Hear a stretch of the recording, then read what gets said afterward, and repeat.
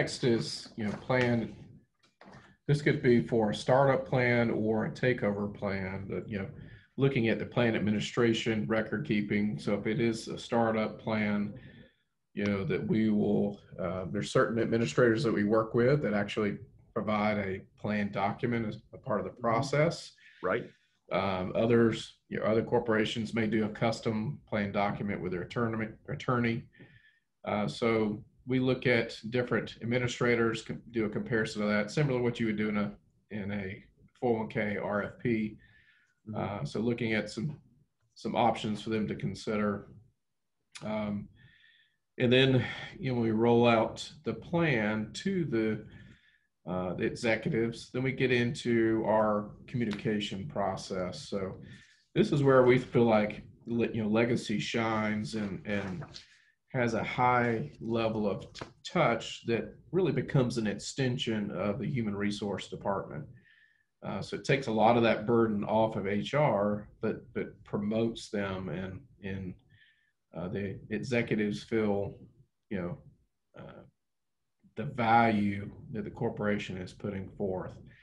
So, in our communication process, we help prepare the enrollment materials, help prepare all the announcements for enrollment.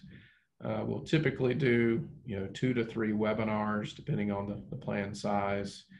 So we'll have a 30 to 45-minute webinar where participants can learn about the plan, maybe hear a brief market update, be available to ask any questions about the plan, how they can really get the most value out of it.